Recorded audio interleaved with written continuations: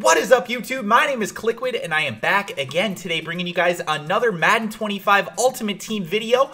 And today, guys, we are going to be doing a review on a brand new card that I just got. You guys saw it in my video yesterday when I opened up Ultimate Legend Lawrence Taylor. This card is absolutely insane. I am loving it so far. Just wanted to give you guys a quick look at my updated defense and my linebackers here. And you're probably noticing that I actually do have Lawrence Taylor playing defensive end. And the reason for that is because you're going to actually see that, in my opinion, he makes more plays as a defensive end. And you know, other people might have another opinion on that. To be honest with you guys, I kind of think he'd play amazing at any position. You could play him at either end, any of the linebacker positions. He's going to be incredible. He has, look at these attributes, 94 speed with 97 block shed. He has just amazing awareness and pursuit, and his play recognition is incredible as well. So that just makes him, in my opinion, this is the best linebacker card in the game. I don't see any card that could even potentially be better than this. There's not any other Ultimate Legends coming out, no other golden tickets, nothing else is planned. EA actually tweeted the other day that it doesn't sound like they're going to be putting out any cards going forward. So this is it. This is the best card defensively in the entire game, in my opinion, and especially the best linebacker. When you add in the fact that he actually has 100 power move by default, and the card adds +5 power move to your entire defense, so he actually has 105 power move. You can't see it in the card, but he actually also has 102 finesse move, as well as 100 acceleration.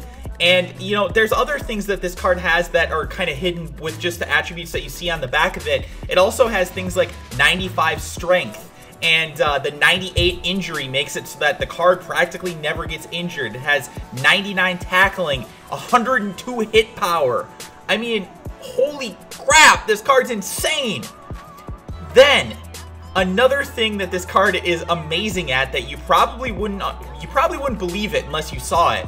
It actually has 80 man coverage, which is definitely one of the better man coverage linebackers in the game, but it has 90 zone coverage. 90 zone coverage! To put that into perspective, there are only 2 linebackers in this entire game that have better zone coverage than Lawrence Taylor. And those are Derrick Brooks, the playoff card, and Patrick Willis, golden ticket. Other than that, there is no linebacker that has better zone coverage. This card legit has better zone coverage than a hell of a lot of safeties, other than maybe your top guys. This card is absolutely incredible everywhere. It's one of the best pass rushers, it's one of the best run defenders, and it's absolutely an elite pass defender. So I don't see any reason why this is not the best defensive player in the entire game, as you see him making just play after play after play. Now, I did actually include some videos here of him not doing so well, so that's something that you guys want to also take a look at as well, because unfortunately, at the end of the day, your stick skills do matter.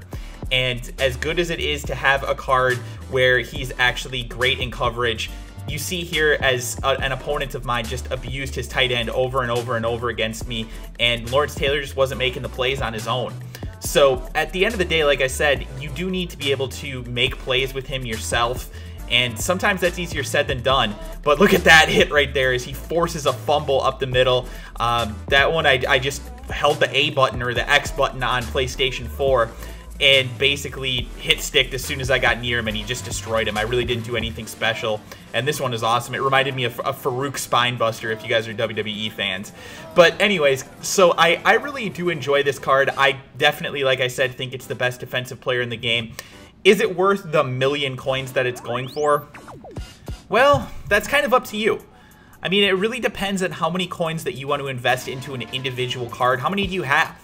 I mean, is it going to mean that you have to basically sell off your entire team to get this one card? If so, I don't think it's worth it. But if you've already got a 99 team and you're sitting there with a million coins, yeah, absolutely. Make the investment in this card, because it is going to be a freaking beast for you in every area of the game. It's going to get interceptions, it's going to force tons of fumbles, it's going to be a beast against the run, and honestly, it's the funnest user card that I think that I've played with on defense. I had a blast playing with this. All these clips are from like 6 games or so, I think, maybe. And I was just usering him and testing out how he did when he wasn't getting usered as well. because I want to make sure that people realize that some cards are better when you user them than others, like the free safety Calvin Johnson card, for example, a golden ticket, and not the other one as well. Both of those cards are not exceptional if you're not usering them. But when you do user them, they can very well become the best player in the entire game. So you have to keep that in mind. Whereas this Lawrence Taylor card, you don't really need to user it to make it great. Although in pass coverage, unfortunately, this game is just pretty much broken when it comes to stopping tight ends on things like out routes and pass leads and stuff like that. So unfortunately, even if you have a card like this Lawrence Taylor or the Derrick Brooks card that I have, for example, that are two of the top 3 linebackers in the game when it comes to pass coverage, they still get beat by Jordan Cameron and Greg Olsen. So it's just the way that it is, I guess. Unfortunately, there's not really a whole lot you can do about it. But at the same time, though, they do make better plays than the other linebackers, so it is still an improvement. With that being said, guys, I would say that this card is an absolute 10 out of 10. Like I said, there's not a better defensive card in the game overall when it comes to both usering and not usering it. It's an absolutely insane card. I'm not going to be keeping it. This is going to be the last time that you guys are going to see video clips with it on my team, unless somehow I come across it again, and then I might keep it.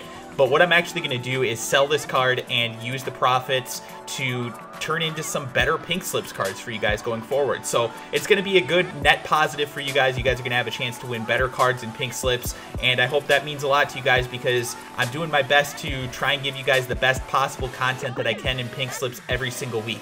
So with that being said, guys, I hope you enjoyed today's video. If you did, make sure you leave a like, and don't forget to comment as well. If you guys have tried out this card, let me know what you think about it, or if you've tried out another card that you think might even be better, let me know in the comment sections below, because I'm actually interested to see what you guys have to say about this card and other ones that are kind of in a similar price range. Thank you guys so much for watching, and I will talk to you beautiful bitches again soon.